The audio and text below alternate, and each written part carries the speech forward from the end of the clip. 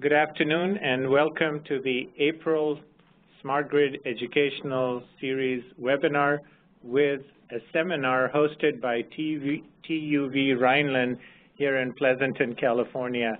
We are extremely grateful to Matthias and to Gary here for hosting us in Pleasanton, and we hope that this will be informative for all of you. Today we are going to be talking about two topics which are part of the evolution, if you may, of smart grid technologies. We have been doing a lot of presentations that deal with policy and we deal with technology, but today we are going to be looking at two different aspects that are a little further down in the development and maturity of this industry. So the first one is going to be on testing and certification. A lot has been made about the interoperability of smart grid technologies, and the reason is because we don't want to have a single vendor lock-in situation. If you're a utility or if you're an aggregator or any service provider, you want to have the flexibility to have multiple vendors' technologies interoperate. But how do you ensure interoperability unless you have adherence to standards? And when I say adherence to standards, I'm not talking about just giving lip service saying I'm compliant with such and such standard, and by the way, I am self-certified. That method has shown not to work too well.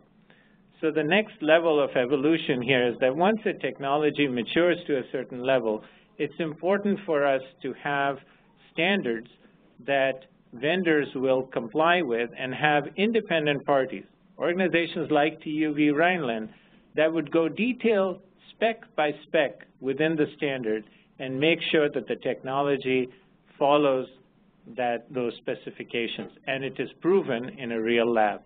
With that kind of confidence, then utilities and aggregators and other service providers can procure technologies from such certified products and expect interoperability between them in an environment.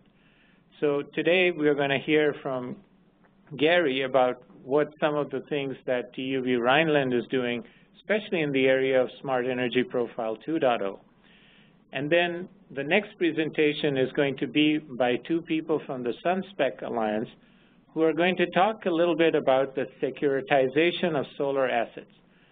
Now, solar technology has been deployed for many, many years in different forms. But now with the advent of moving away from centralized power plants to a distributed energy resource architecture for the electric utility industry, solar power is no longer this thing that technology connoisseurs or just energy conscious people are going to have. This has to become part of the mainstay in generating electricity in the future. And therefore, the proper financial instruments and financial mechanisms need to be in place in order to enable this technology on a large scale. And we're going to hear today from our guests who are going to talk to us a little bit about how that can be made possible. So with that, I'm going to now ask Gary to come and speak a little bit about TÜV Rheinland and what they're doing in this area of testing and certification. So Gary? Thank you, Irfan. And I wish to thank everyone for showing up here. We have a room full of impressive people, and thank you all online, ladies and gentlemen, for joining. I'm not going to take too much time because I want to get ahead with the second presentation about the marketplace. But I do want to introduce TÜV Rheinland, as we will be hosting many of Irfan's up-and-coming seminars, both from our Smart Grid Lab here in Pleasanton, California, and our soon-to-be-opened Irvine, California facility. TÜV, Testing und Verification, it stands for, has been in business 140 years, German-based out of Cologne. And there are many aspects of the organization, from testing automobiles, from crash testing Mercedes, to doing pharmaceuticals and medical equipment, to fabrics and children's toys. But I'm skipping all of that today because of the time budget. Plus, I want to just talk about the electrical testing sector in relation to our smart grid. Let's see here. Well, the last thing we all need is a definition of the smart grid, but I think the real thing we do need is a definition of the smart grid. The smart grid, of course, is communication over the power utility sector. The important part here is at the bottom, where we have smart electricity plus smart water and smart gas equaling smart energy. So TÜV is committed to the smart energy sector. A lot of what we do in the utility sector can be rubber stamped to the gas and the water sector for the metering of gas and water.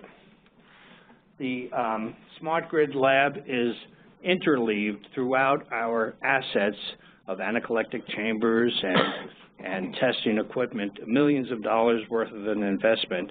But we interleave it with the other ANSI C12 meter testing for calibration and certification. We do environmental, of course, with functionality.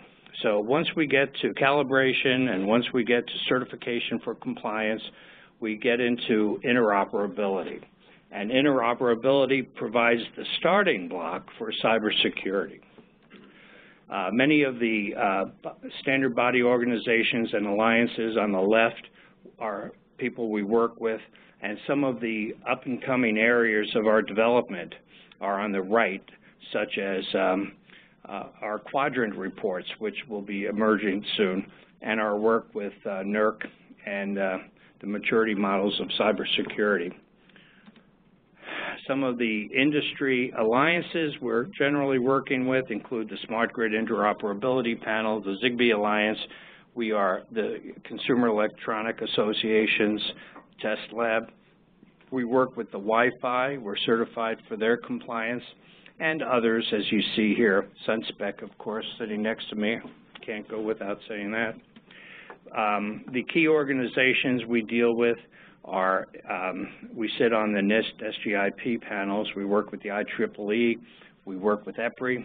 We work with other alliances and organizations, standard body organizations. These are a list of some alliances that we're working with. I don't mean to go quickly, but these are all very common for many of the background activities for test labs throughout the country. I might add that having the Wi-Fi Alliance certification plus the Zigbee Alliance puts TÜV in a prime pole position for becoming what they call the CSEP 2.0 or CSEP 2.0. It's the Consortium for Smart Energy Profile, which is a ubiquitous transport of the command set over wireless, such as Zigbee protocol or TCP/IP for Ethernet or TCP/IP over wireless, as well as Powerline. Multi-speak is an emerging standard. We're working with them on their interoperability. They're a part of a development with the National Rural Electric Co-op Association. On the SGIP, we just signed on as a member for the SGIP 2.0, which is now a privatized organization, and it's picking up the activity of the 1.0, which we've been a part of for the past half a dozen years. One of the work groups is called the SG for Smart Grid Testing and Certification Committee. This is the group within the SGIP standardizing many of the interoperability. This is one of my favorites, the Home to Grid work group, headed by Dr. Kenneth Wax. Ken has done an excellent job fostering the demand response world and bringing in the modular communication interface, shown here as the CEA-R 7.8 specification. When a lab such as TÜV starts its testing, the first two items we test are specification compliance as well as functionality. Does the machine drop temperature 2 degrees when told to, or are the functions of the device accurate? From there, we go into the interoperability of that, how they work well with other dissimilar manufacturers. And then that brings us to the cybersecurity.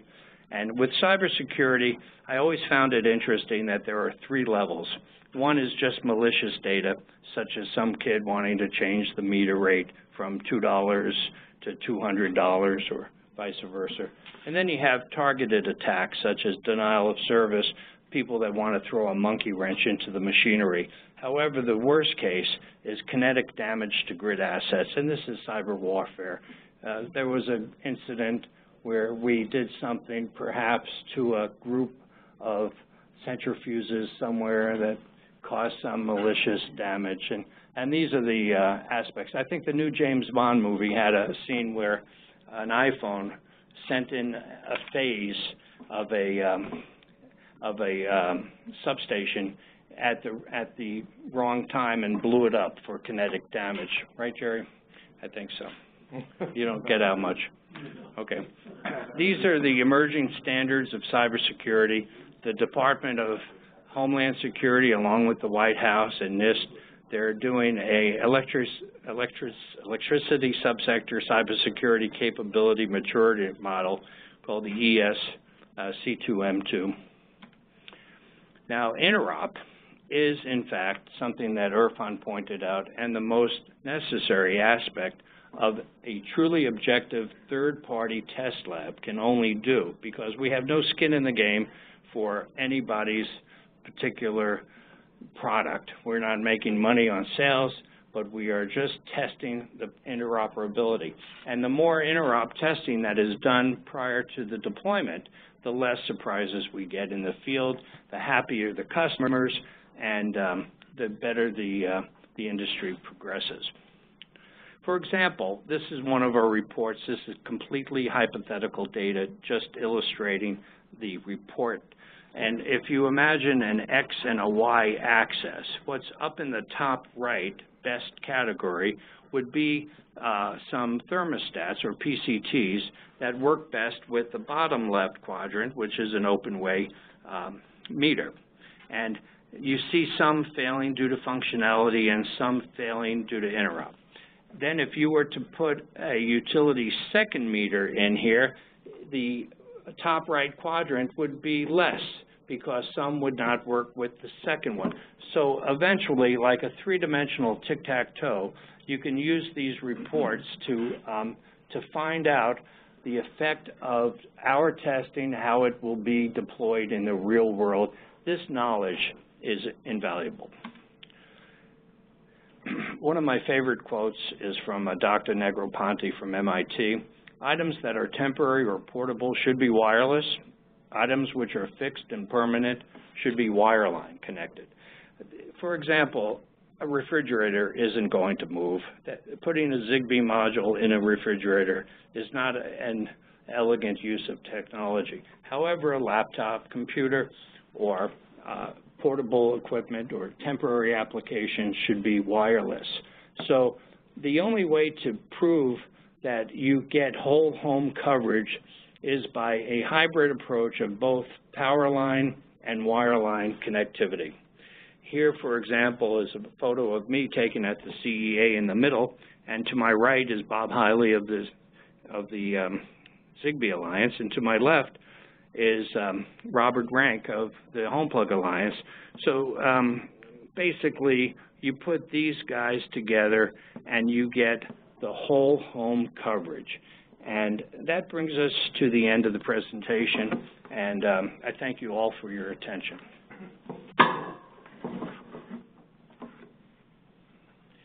Thank you very much, Gary. And at this point, I'm going to move to the SunSpec.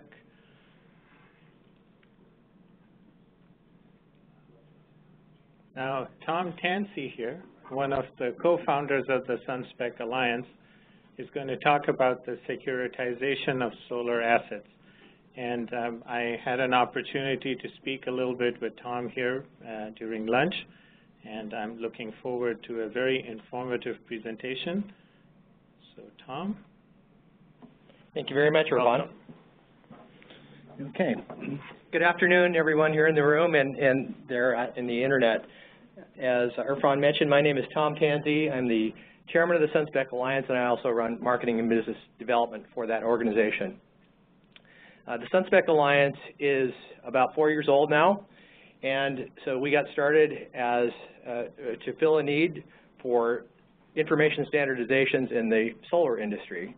So my partner, John Nunneley, and I were working for a monitoring company at that time and found ourselves developing lots of device drivers to interface with meters and with inverters and so forth. And we felt that there needed to be a better way to handle that particular problem. And so that was sort of the genesis of the SunSpec Alliance. In a few moments, I'll take you through a quick presentation of the SunSpec Alliance to give you a little bit of a background about how we approach the marketplace and the technology and how this applies to the area of financing solar assets through securitization. We've recently been hired by the National Renewable Energy Lab to support a project that is initiated by NREL called the Solar Access to Public Capital Initiative, SAPC. And so the Solar Access to Public Capital Initiative, it deals with raising capital through securitization in the marketplace. In order to support securitization, you need to assess risks. One of the risks is risk of solar performance. And so that's where the SunSpec Alliance comes into place to measure that risk of operational power plants. Now that I've stolen all of my thunder, I'll actually get onto the presentation here. Okay, so again, the project background for our initiative is part of Solar Access to Public Capital. This is actually a very well supported initiative with PV industry, bankers, and rating agencies all participating very broadly. So all the biggest banks from Deutsche Bank and Rabobank and Bank of America and Wells Fargo, et cetera, the major ratings agencies, Standard & Poor's, of course, Fitch, Moody's, et cetera, are very firmly involved, as well as the major suppliers and fleet operators. And so as a result, I think that it has a very good chance of taking hold. The goal of the SAPC is to enable securitization. So what is securitization? So very simply, securitization has to do with the unbundling of the assets and those contracts to guarantee to pay a fee for service over a long period of time. So the idea is that these contracts are separated. In the case of a solar deal, they're typically 20-year contracts, and so in other words, there's 240 payments to be made over time. So these contracts get bundled together. A special purpose vehicle, a company, is issued, and a bond is then put out on the stock market. So the idea is to trade a large amount of capital up front for this obligation to perform over a long period of time. This allows the industry to bring in big chunks of capital, which then allows us to build out the solar fleet. In order for securitization to work, risks need to be properly assessed. And in the case of securitization of the solar asset, there are two main elements of risks. By far, the largest component is energy off-taker risk.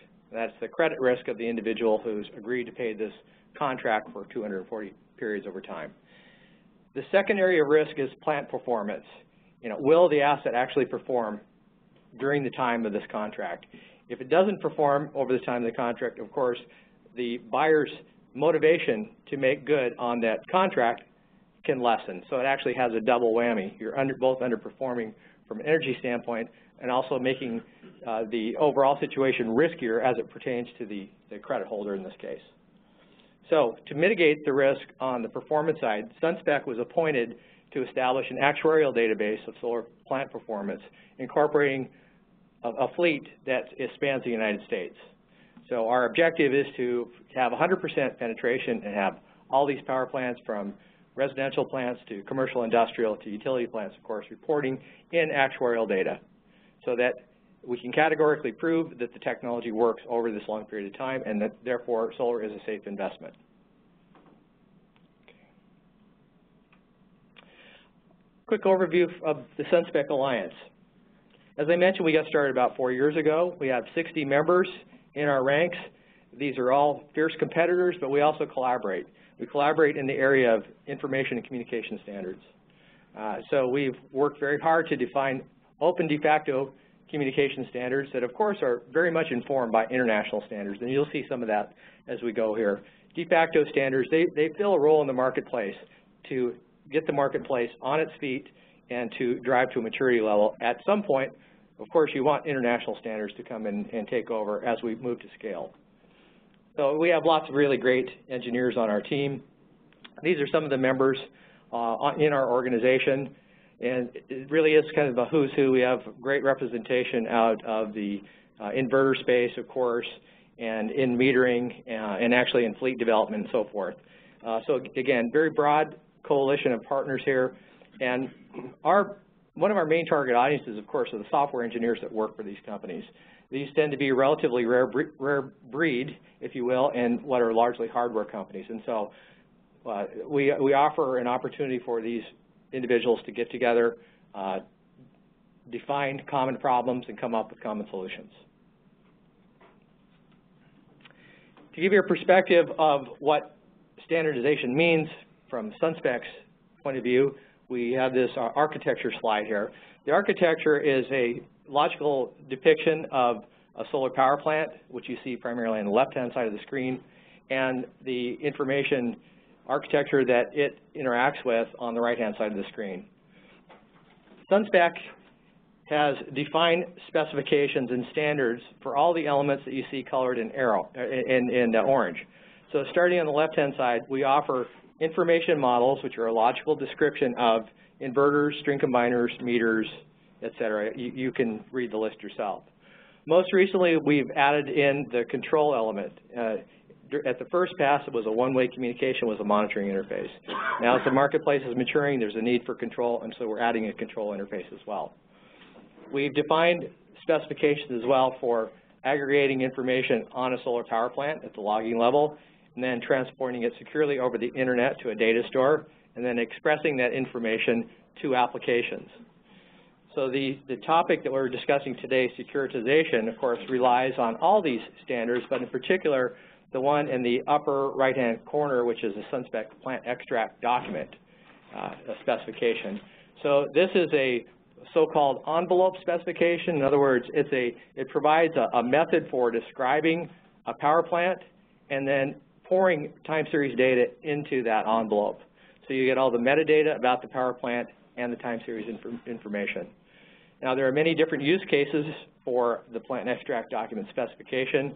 One we call operational continuity, simply moving a plant from one monitoring and managing system to another by providing a backup function.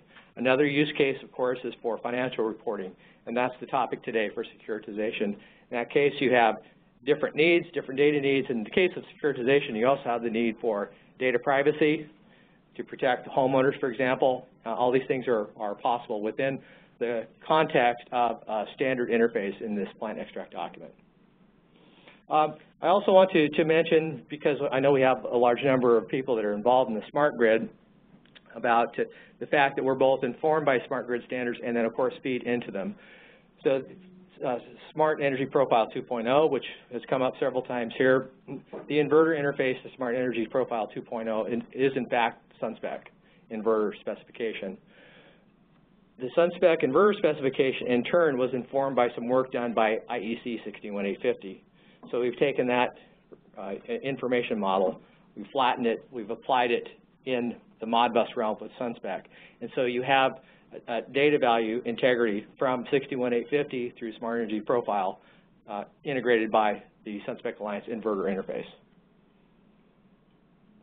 So the main point there is that we view our role in this business as offering catalytic services to enable the marketplace to grow. We choose not to reinvent the wheel. Therefore, you'll see, especially in the application domain and network domain, that we certainly use common internet protocols and adopt best practices as a way forward to drive that innovation and establish a level playing field. So standards. Why standards? Really simple. If you can agree on things that are non-differentiating for you as a company, what a standard gives you is the ability to drive out cost, to drive out complexity by simply adopting something that we can all agree on, which is a need to communicate with one another. You drive out risk, of course. Now, coincident with that, of relieving yourself of doing a job where you can add relatively little value, that frees up cycles to add value in what you're good at, which then allows innovation to occur, which ultimately leads to higher performance. And so that's certainly the value of standards in almost any realm, and that is the case here as well. Okay, now with that as a background, we'll talk about solar securitization, and in particular, this project that SunSpec has been hired to do called the Open Solar Performance and Reliability Clearinghouse, also known as OSPARC. So as we were hired by NREL, we were given a series of objectives to attain. The number one objective is to create a method, a reason for partners to talk with one another and exchange information. We talk about establishing a construct for information exchange. Why should I turn information over to you? We'll explain that in a moment. The key constituents here, of course, are the plant owners. These are the ones either that are managing the fleets or would like to build more fleets of plants. The banks, of course, that control the money that allow those fleets to be built.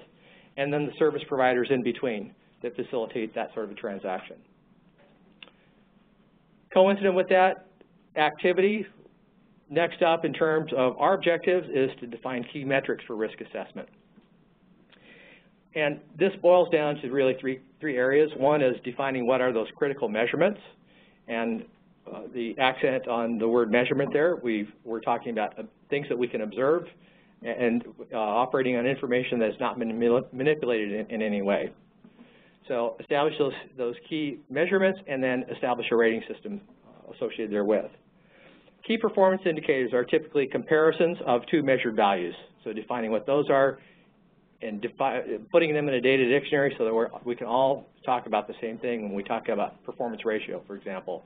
This is a topic in the solar industry that depending upon where you go, you may have 20 or 30 different definitions. So coming up and leveling the playing field on what performance ratio is and the various flavors of it, again, another key objective. And then next up, establishing quality factors. In the solar marketplace today, a large amount of the fleet, of course, is monitored, but the monitoring that takes place is highly variable. It's done by many different types of service providers, and sometimes they collect the same information, sometimes they don't. Sometimes they use low-quality instruments, sometimes they use high-quality instruments.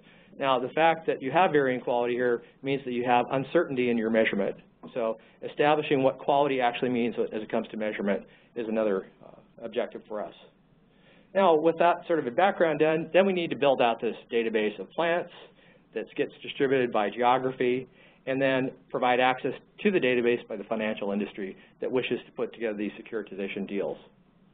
Ultimately, to establish confidence in solar as an asset class, and then enable the creation of financing vehicles. All right, so this construct for information exchange, actually, when you boil it down, it's really quite simple. On the one hand, you have plant owners and operators that are looking to finance their next deal. They go to the banks to ask for money. The bank says, sure, I'll lend to you, but since I don't know how well your plants are going to produce, I'm going to charge you a higher rate. Operator comes back and says, well, how about if I can prove to you how these plants work? It's like, fine, if you provide the information to me showing how plants work, I'll provide you capital at favorable rates.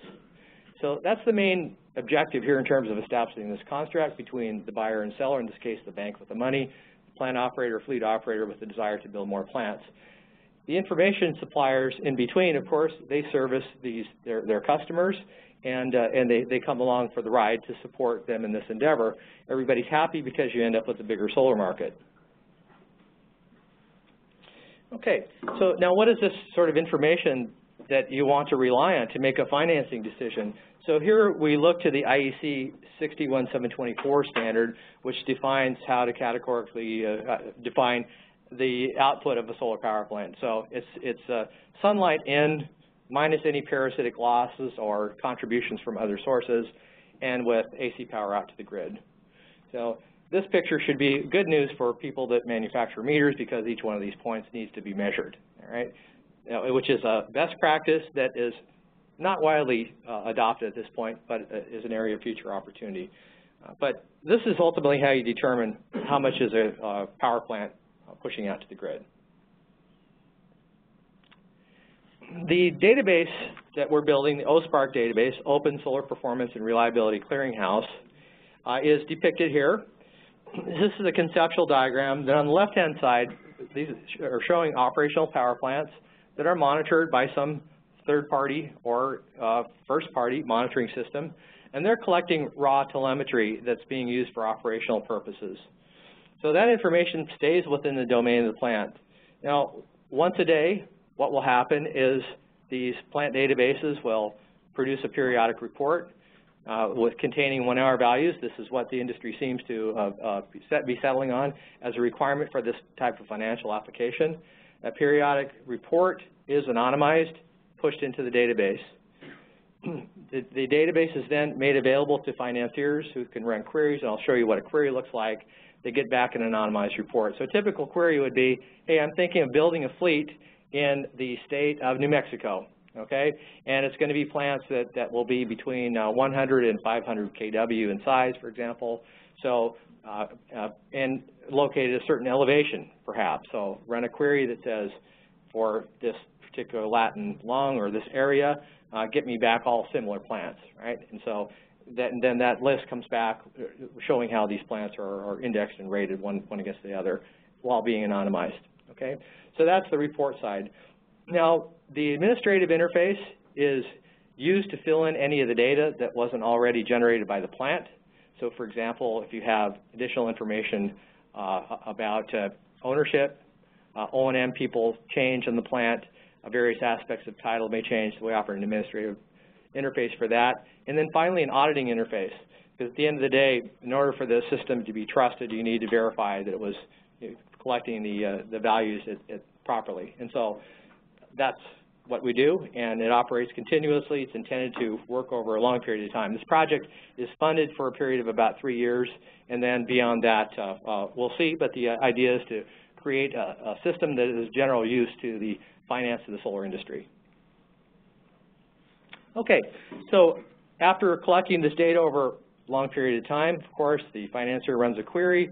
That query ends up putting the information on a scale where essentially you have the ability to sort plants based upon how well they perform and how reliable are they over time.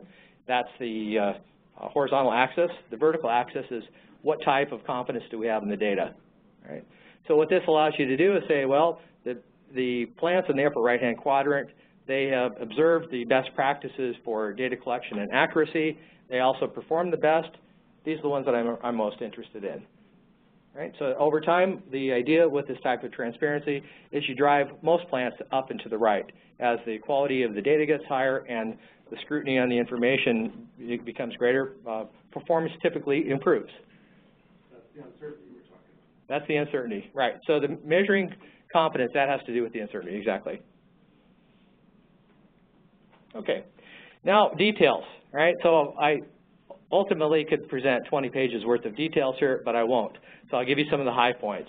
Now, we have a very open process, and particularly with the OSPARC project, we operate in a public forum, so we're actively seeking input.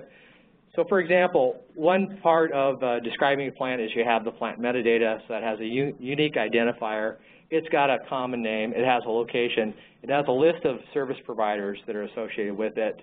It has dates that various things happen, either when the plant was built or when it was commissioned and so forth. All these are important, and any value here, of course, would be queryable. You also have information about the array and the plant design.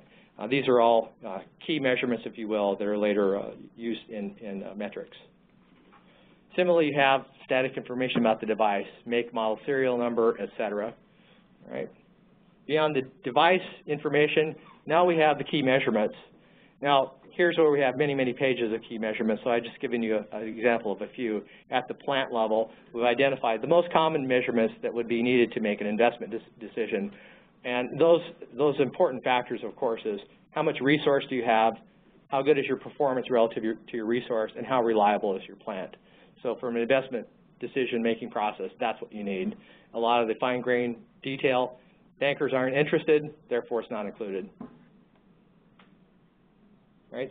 So availability and status. So here we're actually borrowing from some work that was done in the wind industry to define these different operational modes. Again, very important for making an investment decision. You need to know, for example, the plant is it healthy? Is it available to produce energy? Yes. Okay. Is it daytime? Is sun shining? That's in full operating condition. If it's nighttime, it's in standby, still ready to work, but the sun's down. Or perhaps an environmental condition happens.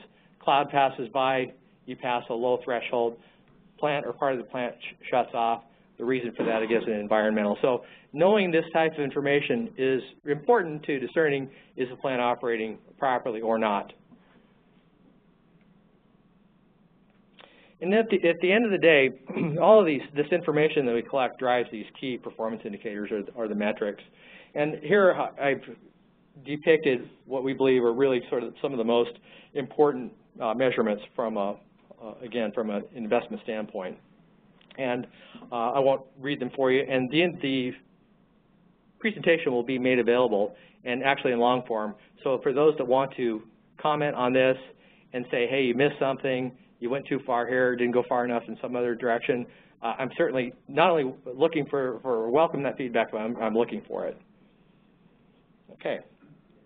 So we collect this data over time, and so what does a query look like? The financier sits down, inputs a date range, right? You want to get a certain vintage for your fleet, feeds in location information, size range, etc. Out pops a list with plants like the ones just described here in an anonymized report. Now, that anonymized report feeds back to you really indexing values. So how does this plant rate relative to its peers given its environmental conditions? All right, so that's sort of a quick overview about what we do. So why should you be interested? Well, the reason you might be interested varies depending upon what job you do. If you're a project developer or a fleet operator, you should be interested in this project because what it means, it'll deliver access to capital at dramatically lower rates. The research that this project is based on indicates that maybe as much as 16% of the levelized cost of energy could be saved through securitization. So that's why a project developer or fleet operator should be interested. If you're an equipment manufacturer or a data custodian, it's really about differentiating the quality of your product or service. This allows the quality operators, the quality components to really shine. That's, again, reflected in your yield versus your environment and your reliability metrics. And this, of course, then makes you more valuable to your customers, which are the fleet operators and the like. And then finally, the solar industry as a whole. So this is energy off-takers. This is the common consumer.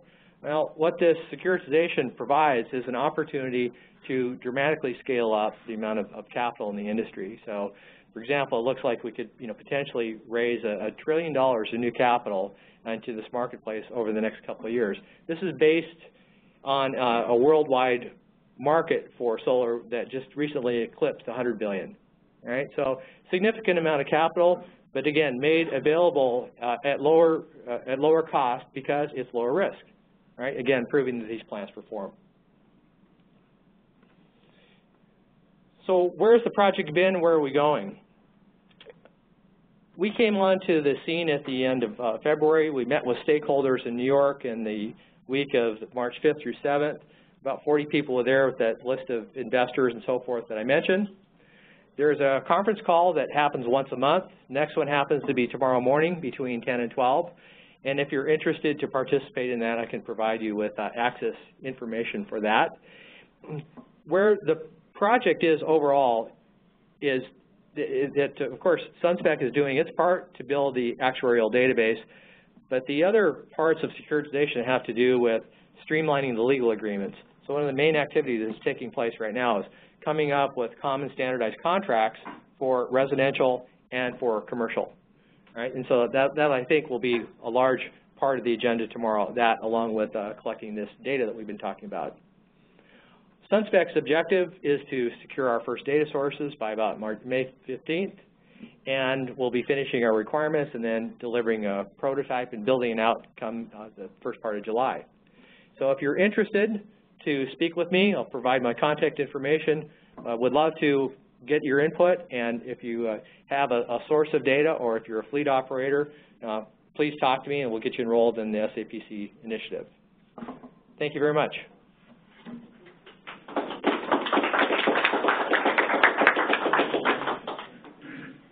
Thank you, Tom. And as the people in the room and online start formulating their questions, I would like to start by asking you a few. Okay. So the first question that I have is that there are many countries all over the world that have sun 300+ days of the year. And the nice thing about living in the United States is that we have every possible kind of geography there is on this planet, even the moon. I think if you go to New Mexico, there are some areas that look like the lunar surface. So having this database in North America and being able to create case studies that could pretty much fit most any country in the world, have you thought of creating a subscription-based model to take this from the public sector that it is currently in because of the NREL funding to the private sector? Oh, yes, of course. And that kind of all goes without saying. And, you know, SunSpec Alliance was hired by the U.S. National Renewable Energy Lab, and so therefore the scope of our work for this project is the U.S. But the SunSpec Alliance itself is about 50-50 between U.S. companies and those from Asia and Europe. And so we definitely have a global scope. And so even now, today, we are in the process of building out a global database. So, you know, this is, like all things that the SunSpec Alliance does, we do things for the mutual benefit of our members, right? Because we are a trade association, a trade alliance. And so what we're doing is acting cooperatively on those activities where each one of us can make a little bit of contribution, but we can't push it very far unless we team up together. And so, yes, that is clearly the long-term objective, is to offer this as a general service so that this type of financing can be done anywhere. Yeah, I'm thinking about like a professional services kind of, and maybe the not-for-profit status of SunSpec Alliance may not be the right business structure to do this in, but I can see an opportunity here for a professional services entity that would leverage the data here and meet with countries that have an appetite for solar technology and use the database to create case studies for those countries and show the potential for solar power and what kind of potential financial risk they're going to be taking by implementing it so that they can make calculated risks. Absolutely, Irfan. And you know, I mentioned the fact that the information is searchable in various ways. And so one could well imagine an operator in India that knows what that environment looks like very well, how hot it gets, how much the wind blows, et cetera, and make a query parameter like that, right? Give me a geographic environment that sort of looks like this, and tell me, you know, where in the world we have something operating similarly. And so that, therefore, how can I expect these assets to perform when I get them in the ground here? Great.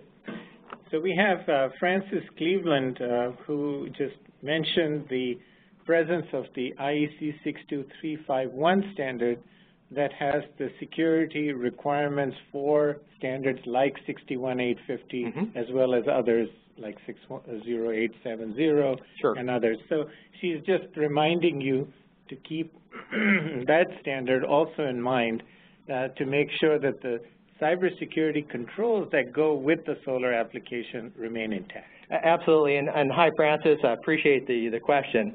The SunSpec Alliance has not only been working on securitization, we've also been working on security. Now, one of the elements of the SunSpec standards happens to be the use of Modbus. And so Modbus is a protocol that was defined and designed in, 1979. So it's been around for a good long time. And it has its detractors, of course, as being relatively primitive. Now, it also has its benefits of being broadly utilized. But one of the knocks on it has been sort of a lack of security. And so working with Francis and others like her and to understand what's being pushed at the SGIP level, we've taken those best practices and principles and applied them to SunSpec and to Modbus. And so we're just about to publish a security paper that talks about the best practices and standards that go into securing a SunSpec compliant network. And again, informed by these standards that she mentioned. Another question I have is, you mentioned the variability in the quality of the data. Yes. The granularity as well as the hierarchical information that's a lot of times missing in some entities but available in others. Right. How much are you doing to promote best practices in the area of data collection so that 10 years from now this is not going to be as big a problem? Great question. And we have a great relationship with NREL, but I can honestly say this is a point of tension, because when we came to them, we said, well, hey, the way to do this is let's focus in on new plants that are being constructed right now, because if we take it in that way, we can instrument these plants from sort of the ground up using these best practices and standards that we mentioned, and so and thus defining sort of a uniform set of parameters that we collect being reported in at a uniform interval. Now, because of the needs to do business now, of course, we have to bend a little bit on that, which means that we take in lots of data that doesn't live up to that standard. Now, that information is useful because it's associated with operational power plants, but our confidence in that information is lower because of the factors that we mentioned. We don't know under what conditions it was collected, and in fact, we don't know if the data has been manipulated, either advertently or inadvertently. And so that lowers your confidence, but it's still useful. But at the end of the day, the objective is to raise best practices and standards so that we have uniform measurement techniques. Wonderful. There is a question about the SunSpec being a not-for-profit. So is that the case? That's right, yeah. We are a nonprofit corporation. Now, for those of you from, well, even those inside the United States may not know this, but certainly outside the United States they wouldn't. There are various types of nonprofits, and we happen to be organized under 503c6 of the IRS code, which is for trade alliances. This is opposed to a charity, which is a C3. So we're not a charity. So, and what that means is member dues are not tax deductible. It's a normal business expense. Again, we operate for the benefit of the members, and our objective here is to grow the size of the market for these members. The presentations will be made available to all the attendees who are registered, as well as I'll get the roster from Gary for the people who are here, so you'll all receive those presentations. Sirini from Maryland asks, it's not written here, but I know he's in Maryland. Okay.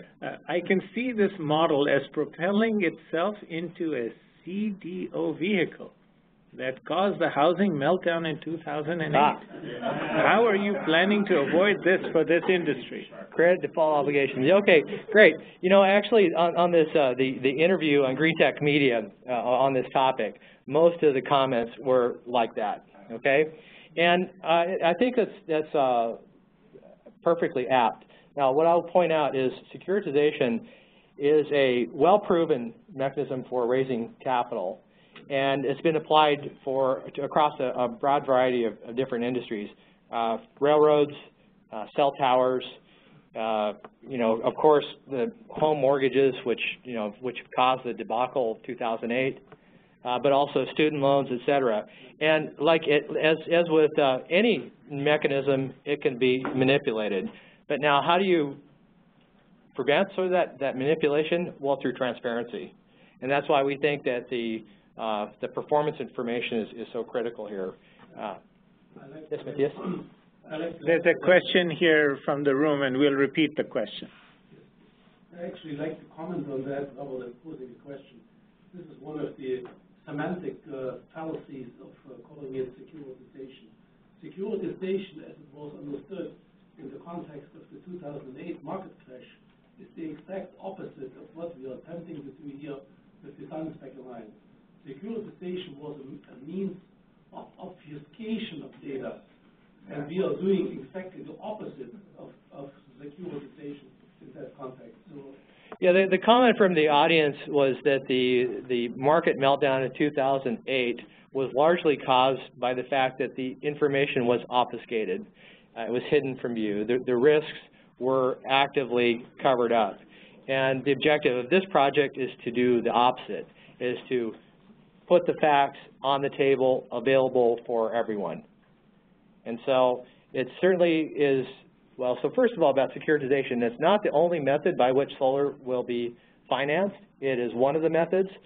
We do think it has a good chance to be a successful vehicle, again, because we can operate transparently and basically prove that the business proposition works over a long period of time. I think a very simple model to use here would be like when you go and buy tires for your automobile. Mm-hmm. You take these tires and they say it's 30,000, rated for 30,000 miles, 60,000 miles, and so on. And the reason why they're able to say that, and then they put a bunch of caveats that you have to drive like this and all of that, is because in testing in labs, statistically they find to about 90% confidence or 95% confidence that the tires last that long. And the other 5% that doesn't make it, they charge that extended warranty thing, or they add a little to the price to compensate for it. So we've seen this model working quite well, and then people have a certain level of confidence and they buy. Now, there was no lab in which solar panels were being put and tested. However, what they're doing by extracting the data from existing facilities is essentially taking the lab concept at a national level and bringing that data, refining it and normalizing it, removing the anomalies from it, and then using it statistically. Matthias. So, yeah, I just have one remark that there may be many different derivatives of this level of securitization. And what you just mentioned is a technical derivative, let's say of the second order. And that is that you take an individual component and you apply scientific and statistical means to securitize that particular part of it. That could be the case for a solar panel, which we would, for example, do the TÜV would do that on top of that. It is not a replacement for it, but it's a supplementary means that provides statistical evidence over time, and hopefully over a long period of time, we arrive at a higher level of confidence. And that's the whole objective of doing this, to make the data compatible to each other, comparable to each other, and make it last over a long time. Labs are testing components, he's testing plants. So for the sake of the people in the audience, we'll have Tom just kind of summarize what. Yeah, well, that was Matthias Heinze of TÜV Rheinland making those comments. What he mentioned is that this type of information can be used in many different financing contexts, many different securitization contexts. Here I focused in on the securitization of buy-sell contracts with regard to primarily residential solar operations. But what Matthias mentioned is as a second-order application of this information, you could well imagine securitization for a particular manufacturer that makes a certain kind of a panel, where you have collected information over some number of years that, again, gives you the confidence to believe that that panel is going to continue to operate and work throughout its lifetime, which then, of course, with the empirical data, lowers the risk associated with that investment and makes that type of a buy-sell or that investment possible. Very good. And from Paul Denning, we have a comment that says PV Evolution is a panel testing lab in California. Yes, yeah, there are many different testing organizations. Okay, and very good. Paul, Paul, if you're from PV Evolution, hey, please drop me a line. Love to talk to you. Say hello to Jenna from the team. Okay, I have another question, and that is that you mentioned correctly that you had to somehow collapse the object model of 61850 right. to fit like Modbus and other models that you were speaking of. Right. I was also thinking that wouldn't this be a good exercise to go to that priority action plan within the SGIP 2.0, the 2.0, where they're mapping 61850 objects to SIM? Because the financial side of the business would most probably, in utilities and service providers, look for a SIM-like object model to make reports. So it's good that you're using 61850 to generate the data because it's field equipment after all. But wouldn't that mapping help spread this to a much bigger plane, given how much effort is being put on SIM also? Possibly. Now, I'm not an expert on SIM nor on the inner workings of SGIP. Now, my partner John Nunneley certainly is. Okay. As I mentioned, he's on the board there. Now, unfortunately, I don't think he can speak here today. One thing I would like to say, though, is that as a trade alliance, we do the things that our constituents ask us to do. And what they've asked us to do at this point is to help them out in the commercial, industrial, residential marketplaces, and which is really sort of the main activities for most of these providers. Now, again, we have lots of different types of constituents in our organization, from huge multinational companies to startups. So I guess I'll defer on this question about applying this in the utility space, but we'll be happy to follow up with you. So Frances adds, because she's been active in this space. Okay. She says there's no direct mapping between SIM and IEC 61850, but the interactions are being worked on in the IEC. Okay. All right. Very good. Yeah. Thank you, Frances. You stumped me, though. Other questions from the room, and those who are online, please go ahead. We still have time. Any other questions for either Gary or Tom? Bert. Yeah. How do you distinguish yourself from the SolarTech organization? Okay. The question is, how do I distinguish the SunSpec Alliance from SolarTech? Well, we're two completely different organizations, but we are partners as well. SolarTech is a partner.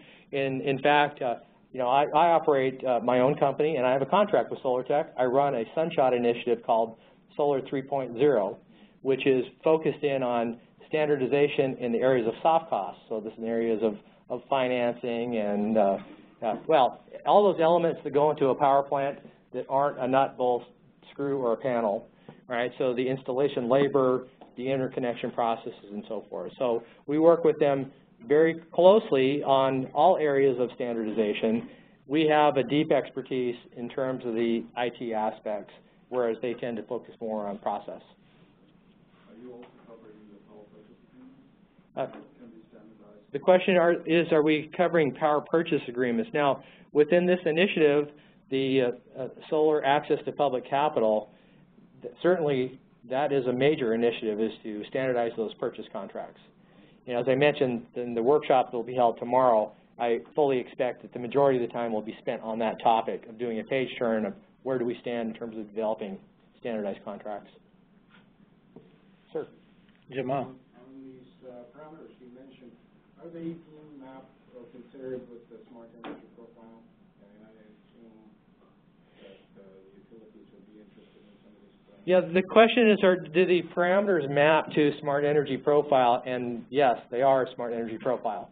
The SunSpec Alliance inverter model is, in fact, the model utilized by Smart Energy Profile 2.0. And so, and in addition to that, of course, the abstract data models can be pushed over the, of course, the Zigbee transport or any other transport as well. But yes, very functionally, they are the same as SEP 2.0. Same mnemonics? Yes, that's correct, same mnemonics.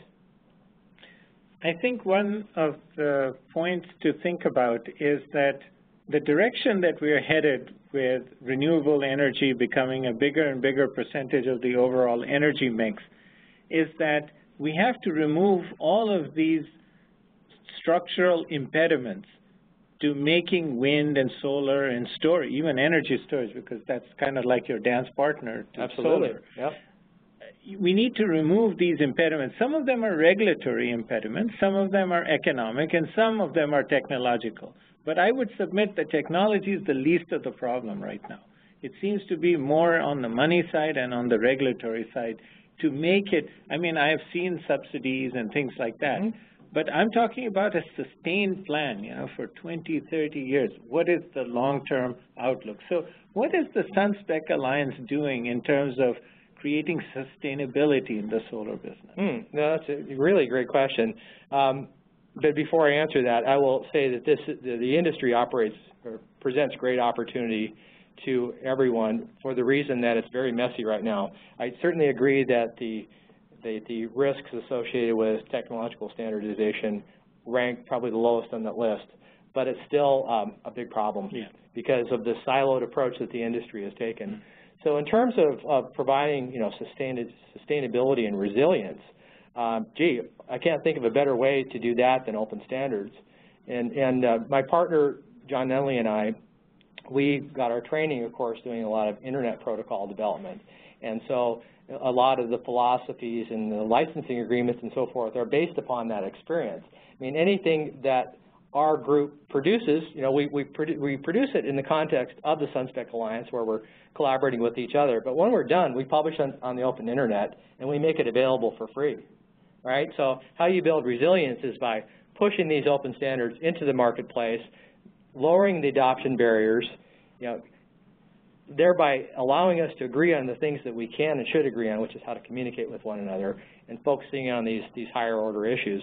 So I'd say that would be my answer in terms of adding resiliency to the marketplace is through standardization, open development, transparency. Again, the big aspect of this solar access to public capital issue is to make all the data openly transparent, meaning that anyone who is interested to evaluate the risk should start by downloading the specification to see what measurements do we actually collect, what comparators are we making, and then check that against the data that's coming out of the given plant. Right? So that's how I think we build, give some structure to the marketplace. Just to provide the audience a sense of proportion, we have about 1,000 gigawatt electric at the peak today in the U.S. And about 70-some% of that is coming from a combination of coal-fired plants and nuclear plants. If even we wanted 10 or 15% reduction in that because of environmental reasons and other issues, imagine how many solar farms and wind farms we would have to replace it with. So this is why these economic and regulatory impediments need to get out of the way, because this is not going to remain a hobby that you do on the side when you have lots of money. Sure. Yeah, and one of the key regulatory impediments in place today are interconnection rules. And I assume that things operate similarly around the world. It's been probably 8 or 9 months since I've been out of the country, so I don't suspect things have changed that much. But certainly in the United States, the interconnection rules are the single biggest issue that's constraining the growth of the marketplace. The utilities, I think, are rightly concerned that these intermittent power resources could add some variability to their load. Certainly they're going to do that. And that's why I think that adding the control element here is so important. In fact, initially the concept was, well, we'd add control element to solar, and so therefore we'd be able to sell, ancillary services. But, equally valid is the concern that the solar industry needs to adopt control as a defensive mechanism to make sure that they can keep selling into this grid. Because if with control, of course, then that's a key linchpin technology for adding storage and so forth, and for essentially dampening the effects and moderating the effects of putting distributed energy into the power grid. So it's a way of actually mitigating the level of investment that has to go in the smart grid by adding these control elements. Okay, now for the entertainment portion of this seminar. We have several utilities folks who are sitting online. You are an advocate for solar power and distributed generation in particular. And distributed generation. Yeah. And, wind power will kind of tag along with you because it is also the same kind of concept of a paradigm shift in relying on renewable. Part of the mix, and I think actually solar's best friend is probably natural gas. Okay, so now for the entertainment portion. Microgrids are a key enabler for renewable energy because they have a way of levelizing the modulation that can occur in voltage and frequency and so on, and provide clean energy into the grid because you can average it out over many assets that may exist in a microgrid. Right. So for the folks from the utility industry, what would you advise them? How should they approach their public utility commissions so that microgrids are seen as a friend and not an adversary? Really great question. And I can't profess to be an expert on grid policy. But what I can do is share a few anecdotes. How is the San Diego Gas and Electric dealt with this issue, and how they brought in microgrids? Well, in their particular case, they have a part of their grid that's at the far end of a feeder line, and for some historical reason, they got stuck with that feeder line, and the power's intermittent, doesn't work very well. So essentially what they've done to mitigate that is they've built a microgrid out at the end of that line. And as they've studied the results, found out, yep, customer service is way better, and actually puts them in a better position to grow out their service map in that area. But I would say, you know, from just a pure technological point of view, is get involved in some of these projects. Now, I know that you know, the utilities across the country are pioneering some of these techniques and operating quite a bit with the Navy, for example. Probably the strongest proponent of smart grid technology, of microgrid technology right now is the Department of Defense. They consider it to be a mission-critical type of issue. And what I see happening is that these joint projects that are being operated on by the local utility that's closest to the base, for example, and that military base, is that they're using them as test beds to really understand the effects. And they're able to build a ROI case. We have another question here internally. Yeah, I would think, Elfand, if I can add to the issue of microgrids, there's one element that you alluded to when you mentioned the being a good friend of the network issue of renewable energy, and that is that we don't want to introduce additional instabilities onto the network by having renewable energies providing a very instant and uncommanded response. And inherently, one thing that we have to recognize is that microgrids have one feature that is inherently different than everything else, and that is islanding. Because most of the resources that we currently employ in terms of renewables are forced to anti-island when there is a grid event. Those introduce additional instabilities into the network when they occur, because that's what happens in some of the incidents that we have seen across the world. And I'm not just speaking about the United States, but really, you know, from Germany and Italy and so forth. So the anti-islanding feature that the conventional renewable energy sources have is actually detrimental to grid stability. Whereas with a true microgrid and the regulatory regimen allowing that, and us with this is part of the providing data type of additional argument that we can bring to the discussion. By having these islanding provisions available to microgrids, we can introduce stability into the network. And that's, I think that is a critical issue that we need to So for the people online, Matthias just provided us quite a detailed explanation about the benefits of microgrids and how it can alleviate some of the problems that exist today when the voluntary islanding is not occurring. And it leads to a lot of these domino effect type instabilities that we've seen in recent failures.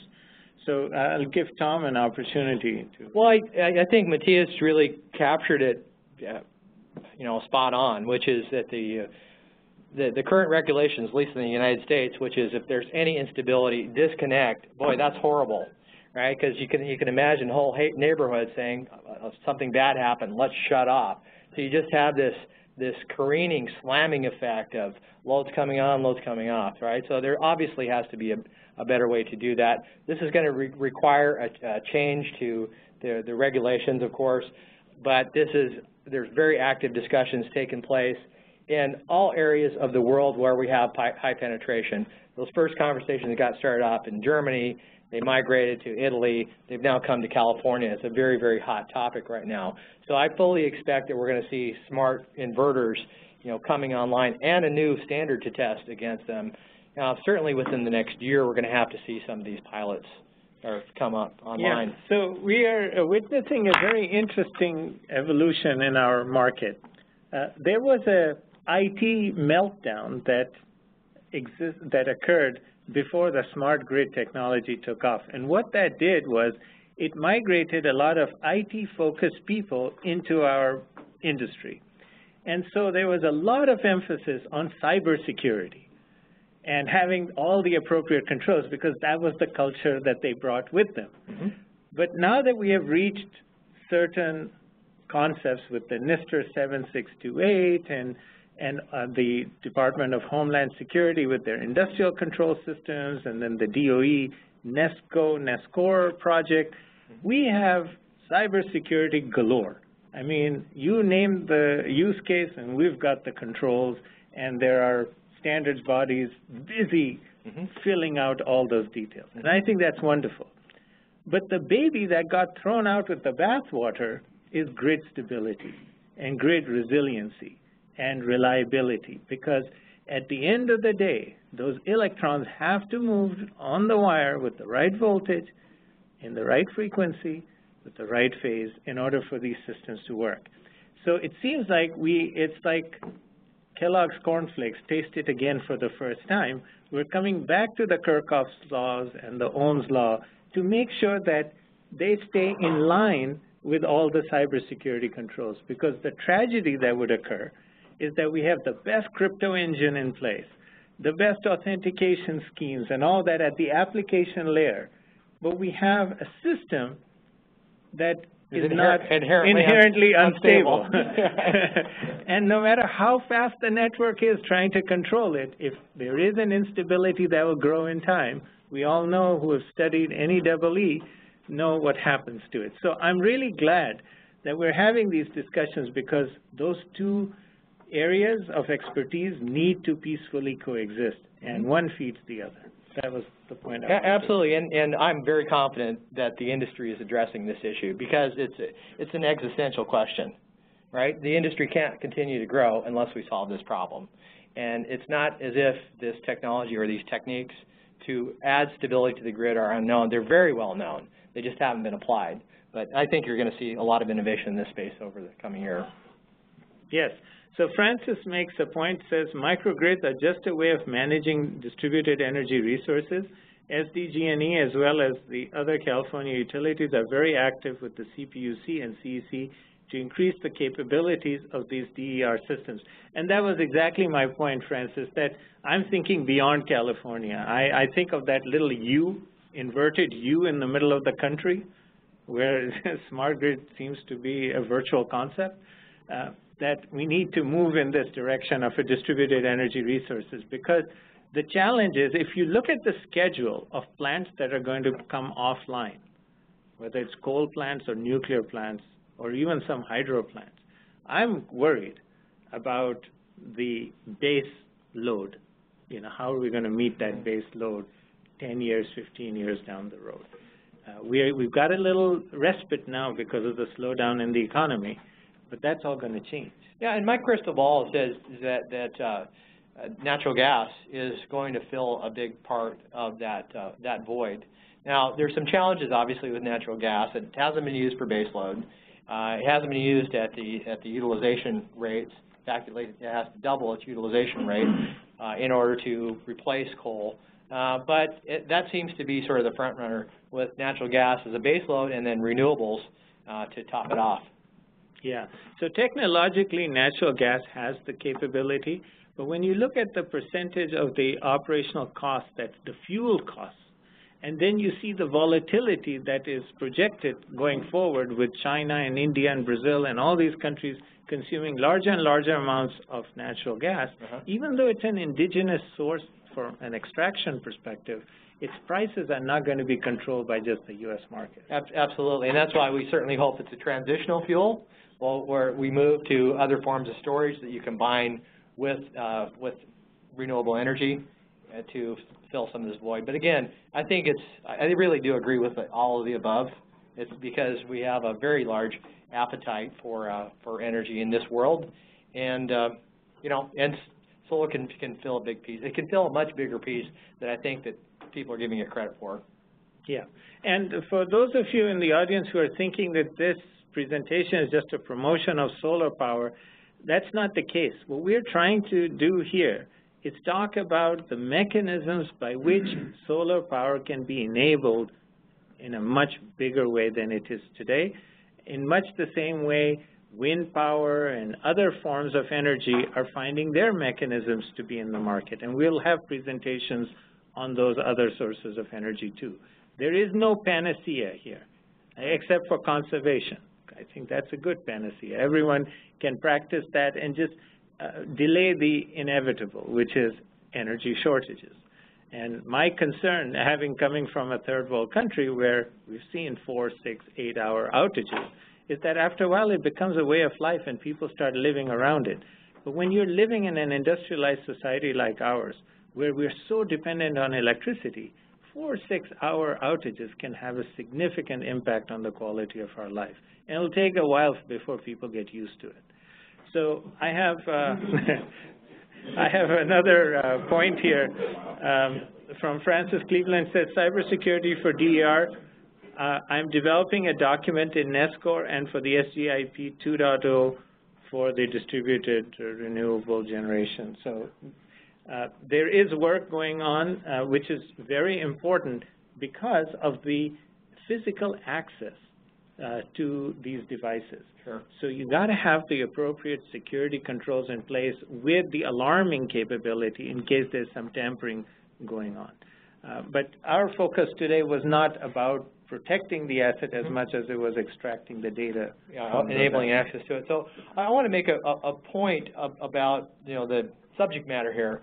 Yes, of course, it's been applied to solar, but of course all these control mechanisms and so forth, shaping load curves and so forth, this can be applied to any type of energy resource.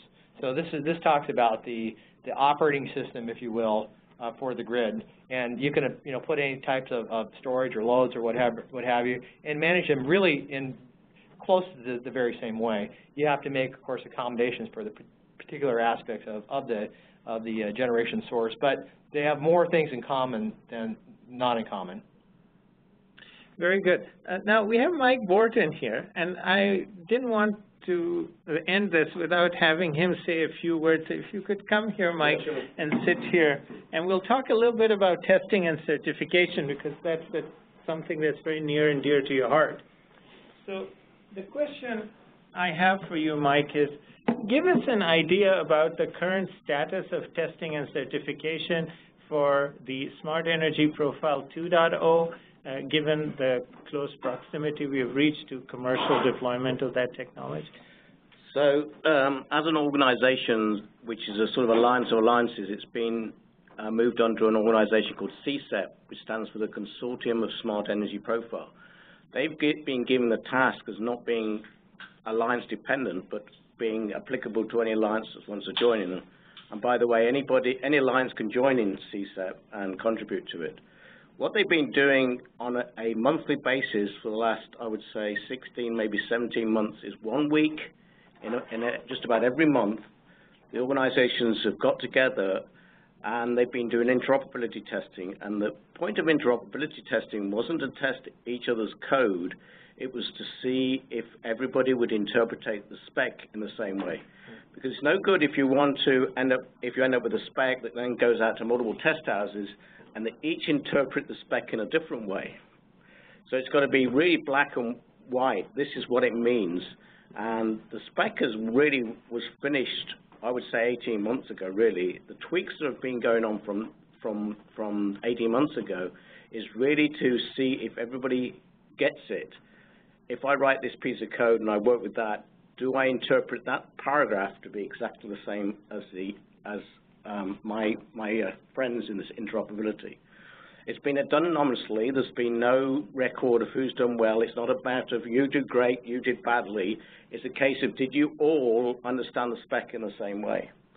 We've then been generating a test harness specification and a set of picks and a test plan, basically, that's consistent, that can be applied to any physical layer. So they're trying to make it physical layer independence, and that's gone out to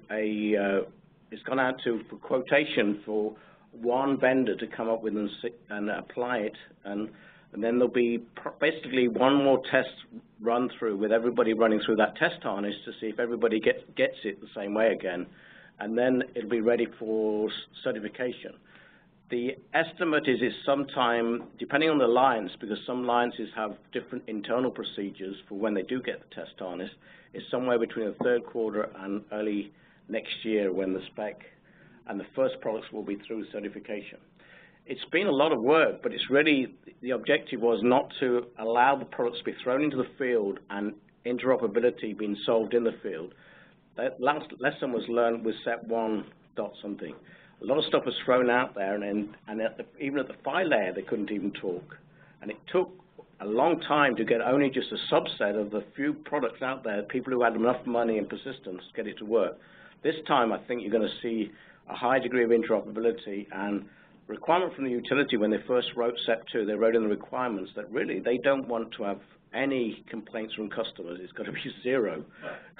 Now, I think that may have been unrealistic, but we've gone to the ends of the earth to actually make sure it happens this time. And it's been a lot of work. So a quick follow-up. Mike Asante, who used to be with NERC, now runs this security examiners board, has developed a methodology by which people who do audits for NERC SIP can get trained so that they do a better job of the NERC SIP compliance work. What would you recommend for all these testing labs like TÜV Rheinland? What process can they go through to qualify and be able to provide the kind of testing and certification for SEP 2.0? The one gap I see, and it's not an obvious gap, but there is going to be a lot of different physical layers that SEP 2 is going to be qualified against. Each alliance is responsible for approving the SIP 2 PHY, the Zigbee PHY or the Wi-Fi PHY, but SEP 2 is an application layer. The big challenge is I don't see yet a test house that's taken the chance to say, I'm going to test against any PHY. And so if you're not careful, if you've got a gateway, for instance, that has any physical layer, or you've got a thermostat that works over Zigbee and Wi-Fi, you're going to go to multiple test houses, I believe, to try and get certification both for your physical layers. I think TÜV, you don't do home plug today, but if you did home plug, you would have the 3 today. And by the way, I don't think it's going to stop. There are Bluetooth wants to join this, the CSEP. There is just about anything that you can think of a physical layer, as long as it moves IP, people will want to run SEP over. And so it's not going to stop with the 3. There are other PLC standards that are now getting their acts together and have certification processes more than just home plug. They've been added to the catalog of standards. They're going to want to join. But today, if you're not careful, someone's going to get a product certification. They're going to have to go to 3 or more test houses to get approved. So there's a point from Matthias from TÜV Rheinland here. Right. But for this reason, we support the careful separation of the physical layer from the application layer or from the layers above it, so that we can, due to our limitations, I have to admit, we can perform the interoperability level on the higher layer or on the application layer and still be capable of later on adding the physical layer to it if you want to. So it's a process, you know. We can't do it all, you know. I know, but the challenge is going to be, and I say to the semiconductor providers who are in this business too, the one who comes up with the multi-PHY chip that does everything is going to be the winner. And everybody go to them, so I just throw that same challenge out to the test houses. Whoever can certify every physical layer could also be the winner in this business. Yeah, I think this is a good topic for us to forward to Rick Drummond because of how he's leading that effort within NIST for testing and certification, that if we could create at a national level some basic criteria for testing against various standards, whether it's be the PV inverter or the SEP 2.0 or anything in the T&D side, so that the testing labs can say with some level of confidence, we've gone through this due diligence and we have received this certificate from NIST or some other entity at a national level, so that there's some consistency. What do you think about that? Yeah, I agree. But anything we can do to enable us to get products out in the field that have a high degree of interoperability has got to be beneficial to this industry, because this industry might not take off if we don't have that high degree of interoperability. Yeah, I mean, we've seen it in the past with other standards. We have that every time we get a driver's license. We have that with CBEST, certification for public school teaching. I think this is a good direction to go. So we have only a few minutes left. What I'd like to do is just open it up one more time for the people in the room, because it looks like the people online have either fallen asleep or they have run out of questions to ask. Any final questions? I just have one. What's the definition of fleet, by the way, as you use it? Oh, the question is, what is the definition of fleet as Tom was using it? Go ahead. Okay, yeah. The fleet is used in the asset management context. So it's a large collection of a particular type of thing, as in a fleet of cars, a fleet of houses, a fleet of power plants. Okay. Okay. Matthias. Question. Tom, would you, since we touched on the physical layer question with, right. With regard to CSAP and SE 2.0, would you allude a little bit about what the ideas were of the SunSpec Alliance as it concerns the physical representation, and in particular, we obviously talked about the inverter, because the inverter output is the literal equivalent of a Zigbee radio. Right. Right. So the question from the audience pertained to physical layer support within the SunSpec Alliance. And so the SunSpec architecture has a very strict layering, right? That we have the data model, and it gets mapped to transports. Now, as it happens, we map to Modbus first, because that was one of the main things that is supported in industry. However, having said that, it maps over the Zigbee wireless radio, or the Wi-Fi, or power line, or it really kind of doesn't matter. I mean, at the end of the day, we agree that all of these physical layer protocols are going to be used in different applications. We're already seeing it. And the SunSpec standards have been applied over the full array of transports that are listed there, and plus a few more in experimental mode by some of our partners, customers.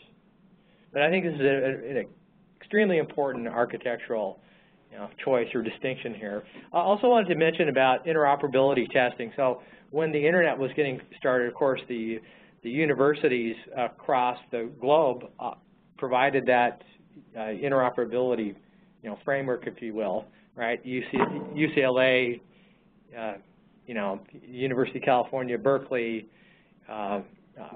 Freiburg, whatever. I mean, places around the world where the way in which these protocols got thrown out, before they were even released into the internal campus, right? These researchers made sure that the interoperability happened at that level. So maybe that's what we need, is some functional equivalent of a smart internet, smart grid internet, backed up by research institutes, so you can run some of these experiments. Tom, what is your email address? The audience wants to know. Tom@sunspec.org, sunspec.org. Like that. Just like that. All right, very good. Let me just post this in the chat window so everyone can see. Tom@sunspec.org.